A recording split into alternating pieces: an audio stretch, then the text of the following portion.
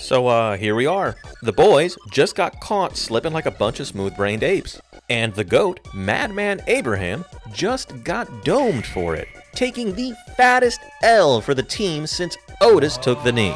And Negan's over here laughing at these fools. They really thought they were gonna get away with that villainous pull-up on the satellite station. But you know what? Negan's a chill dude. He ain't gonna cap anybody else. He just wants to hire these tryhards for his post-apocalyptic esports team. And I guess Daryl really wanted to let this man know he ain't about that life. So he fucking Falcon punches him in the fucking face. And then Negan just kills Invincible in retaliation. I mean, let the thought detonate in your mind for a second. Daryl punched Negan but killed Glenn basically. What an incredible fucking feat. Like seriously, what the hell was Daryl thinking? Oh yeah, I'm just gonna punch this guy while he has us surrounded by a metric fuck ton of well-armed conscripts. Nothing bad's gonna happen. I'll show him who the real Alpha Sigma Ligma Balls Gigahick is. And worst of all, look at Negan's face!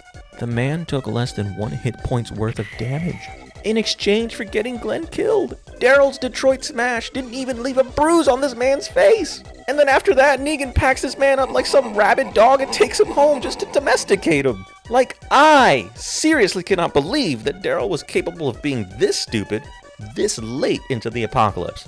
I'm willing to bet that all of you, and Glenn, seriously didn't see this coming when that episode first aired. Like seriously, how could Daryl not have the foresight to understand that punching Negan at that specific point in time was a fantastically stupid idea? And then Maggie has the audacity to forgive this man for getting her husband killed? Bruh, if my fiance or the love of my life got killed because some wild-ass redneck punched our new omnipotent dictatorial overlord, I'd be livid for at least a few years. Motherfucker couldn't just lock the fuck in for just a few minutes? Did he not just see what happened to the absolute unit that was Abraham Ford?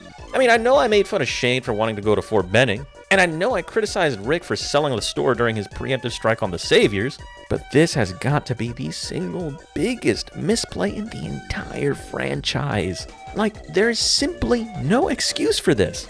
There was no benefit that could ever rationally be conceived of to justify punching the guy who said not to fuck around right after he turned a literal beast's head into soup.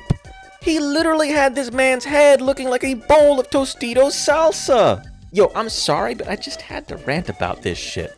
Daryl literally chugged the stupid juice and made the 0 IQ play of the fucking century. Fort Benning, Rick's still an option.